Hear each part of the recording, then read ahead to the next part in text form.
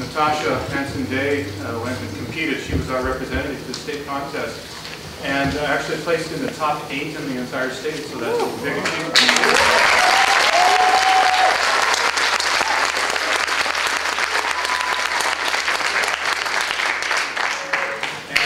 The cello category, as you probably know, it's very competitive. There are a lot of great cellists around the state.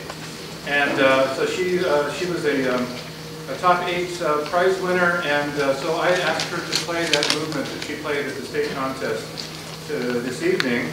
So here's Natasha and her accompanist, Dougherty, playing a Shastakovich Sonata movement.